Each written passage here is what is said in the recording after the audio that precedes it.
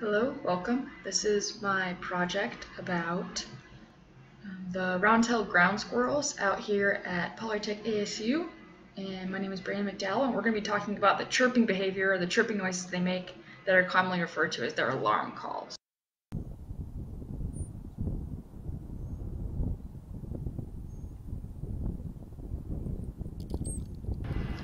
That chirping or high-pitched squeak sound they either emit inside their burrow when you can't see them if the predator's close, or they do it outside the burrow. And what they'll do is either stick their head out or they'll stand up completely so they get a better view of what's going on.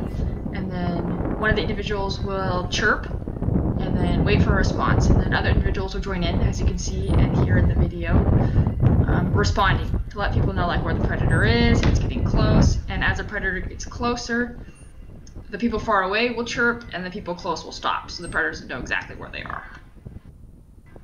Now we're going to take a pause from watching the actual animal behavior and talk about the hypotheses of why the animals behave the way that they do.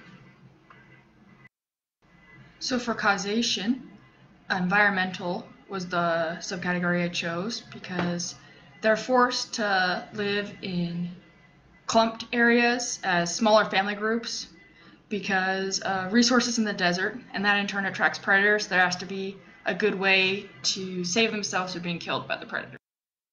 So my hypothesis for developmental was that it's a learned behavior, and according to a study done by Mateo and associates, during a lab test and in the field they found that as the amount of the exposure to the stimulus of chirping increased, the reaction time, or the running to the burrow, also increased. So the more they heard the sound, the more likely they were to run to protect themselves, even from a young age. For the evolutionary hypothesis, it has to do with kin selection and parental care.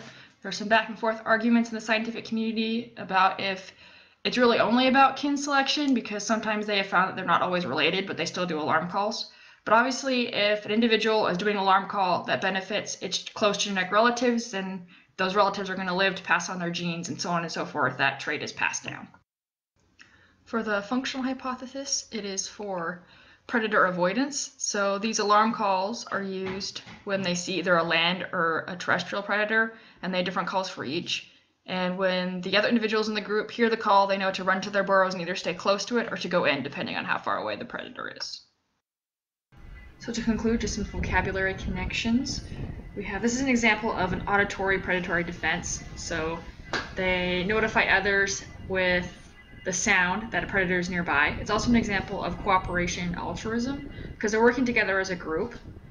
And it's altruism because the person who's making the sound, the predator's kind of attracted towards that sound, so they're kind of put in danger, but the other people benefit in the group. And they kind of take turns. So when the predator is nearby, that person will stop making the sound, and the people far away will in turn make that sound. And then they take turns and the predator switches locations. And with that, that concludes my animal behavior video. Thank you for watching and listening.